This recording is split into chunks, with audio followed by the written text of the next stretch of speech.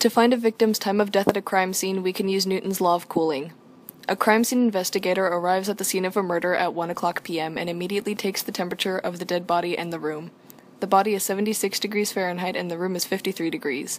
After 2 hours, the temperature of the body is measured again to be 64 degrees Fahrenheit.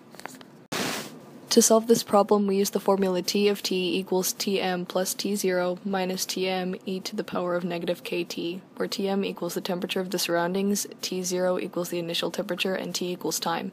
Using the word problem, we find that Tm equals 53 degrees, T0 equals 76 degrees, and T equals 2.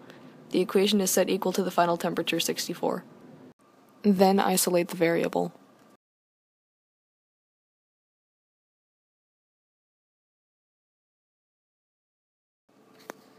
We get 0.3688 equals K. With this value for K, we create a new equation, this time using 76 degrees as our final temperature and 98.6 degrees, the average temperature of the human body, as the initial temperature. We then solve for T.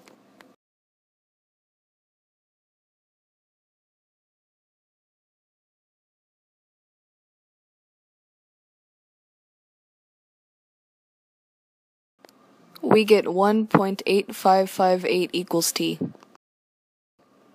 Therefore, time of death is approximately 1.8558 hours before 1 o'clock p.m., or using conversion factors, we find that time of death is 11:09 a.m.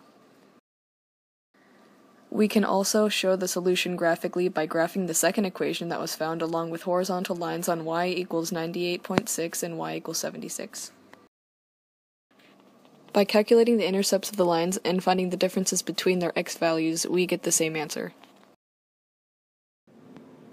We can also model and estimate answers in a table using the same equation that was graphed and plugging in values for t.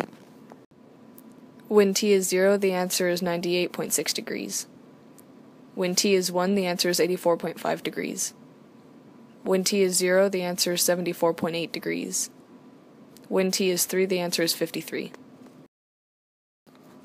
The value of 76 degrees is somewhere between t equals 1 and t equals 2, being closer to the latter.